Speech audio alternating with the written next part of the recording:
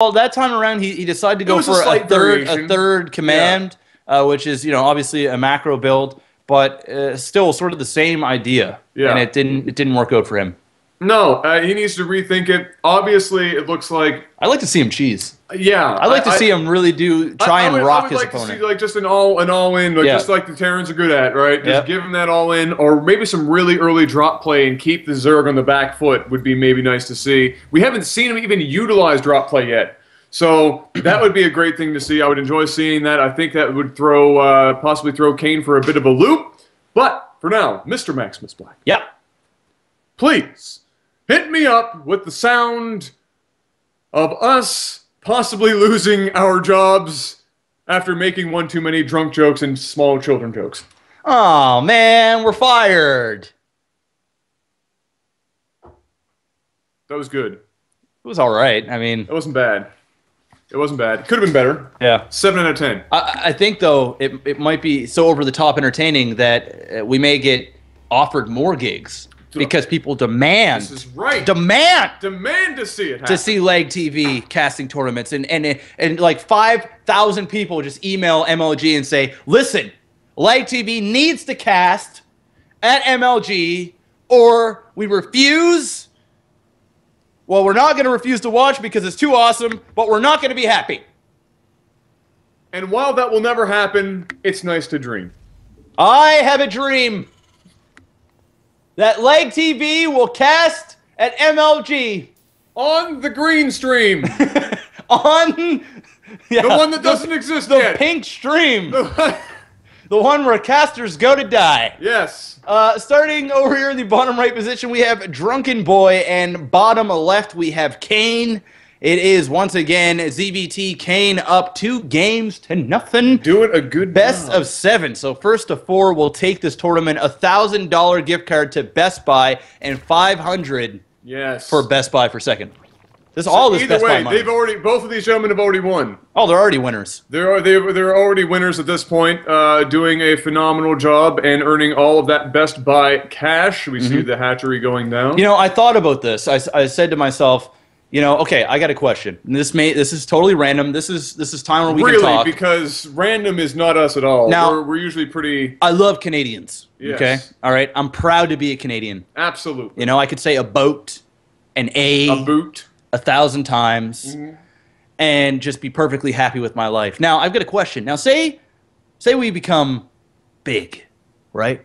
And we're like LA big. We have to move to LA because the demand for LAGTV is so high. It's crazy. That we're just saying, you know what? Too many trips to the West Coast. It just ain't nobody got time for that. Almost unthinkable. Ain't nobody got time for that. So like we're sitting in a $3,000 a month condo, chilling, YouTube money, and I go, hey, you know what?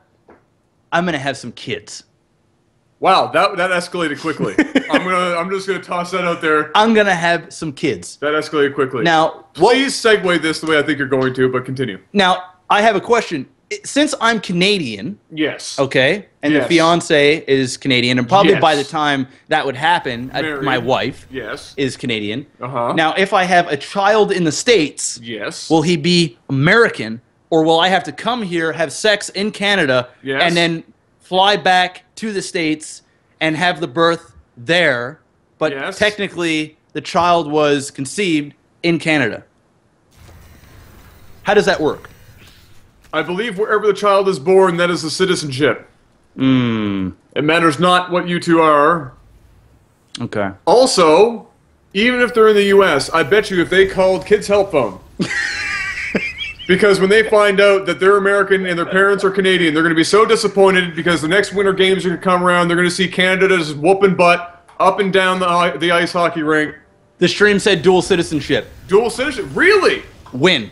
Really? I didn't know that was even a thing best anymore. Of both I worlds. thought America shut that down. Anyway, you could be nice and powerful. There is some StarCraft happening. There is a little bit of StarCraft going on. Just a little bit. Not a whole lot, but enough for us to actually talk about it right now as if we actually know what we're talking about. So we have, right now, a couple of Hellions sitting outside the base and moving into the base, possibly here, of Kane. Kane already with a spine crawler down and the Queen ready at the waiting. That Queen is so ready, she's just dropping tumors all over the place.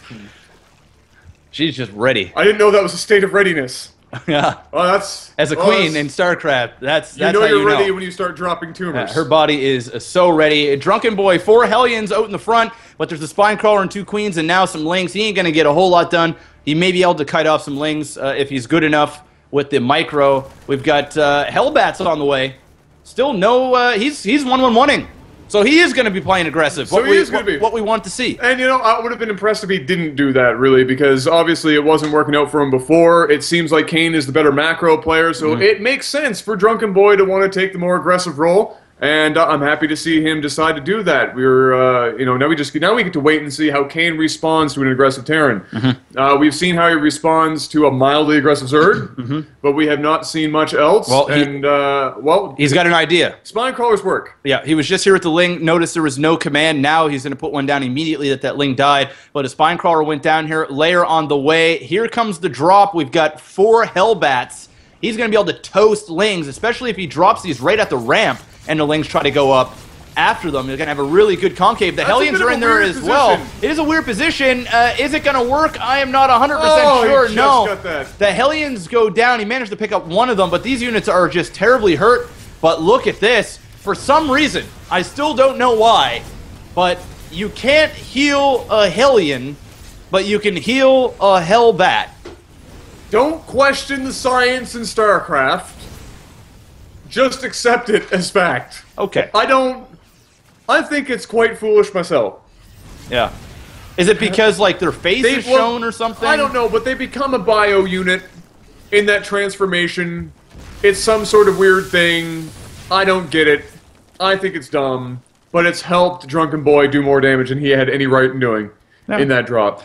But there you have it. He's going to get... That was a bit of a weird position for him. He could have probably done better with that drop. Oh, absolutely. I mean, he didn't really do anything there, honestly. Kane controlled that pretty well. And so, you know, well done by Kane there. But I also, you know, we have to give props to Drunken Boy for at least changing it up and changing his style up and getting aggressive there. Just getting that expansion down. We're seeing the orbital now being created as he made a couple of transfer of those SCVs and a drop again with 6. To do damage here. This needs to work or he's going to be too far behind to come back. Or he's dead. I mean, 41 drones to 30 SCVs. A third now going down here for Kane. Here's the drop. Now, is he going to get the drone kills? That is the question. We're taking a look here. We've got 3 of them in total. Just not enough damage dealt. Now 5 drones in total. He's going to notice the tech of the Spire, which I guess is a good thing. So he's going to be able to prepare for that. And is he going to be able to actually kill it? This is a really good position for him. This is the best place he could be. Those Zerglings do not want to engage there at all because they will all die. So down goes the Spire. That's, you know, he didn't get the drone kills, but he got the tech kill, and he got a queen there, and he's going to go down for some more harassment. Dude, this is working. So this is a really good thing. Oh, he's in the range of the spine. But all those Zerglings go down, and there's the GG. Holy tits. And he did the damage that he needed to do. That is game over. What a positioning behind that mineral line. The Spire goes down. The Lings are getting toasted. And that's it. Kane just GG's out. Oh, that was it. Nothing, Nothing to be said about that. That's all she wrote. Nothing to be said about that at all. That was a great drop. He needed to do it. We now see that Kane also has a chink in his armor. Oh, yeah. And he, too, can be taken out. That drop play, again, very well done there. Not so effective the first time. Second time around, much better. And I think it was kind of consequential positioning there where the Lings couldn't get in and attack there. It was kind of just, that's where they were at the time, and it just so happened to be a really sweet spot for him to be sitting at the time. It's an amazing spot. And so, very nice there. The Lings could do nothing. They all get fried. The tech went down, the queen went down, and he's forced to GG. We are now at 2-1, still in favor of Kane. Ladies and gentlemen, I'm thinking we're probably going to go for a commercial break. Maybe? Yeah? Okay. Thumbs up? We're going to go for a quick commercial break, guys, and we'll be back with game number 4. 2-1 for Kane. We got a good series on our hands. Sit tight.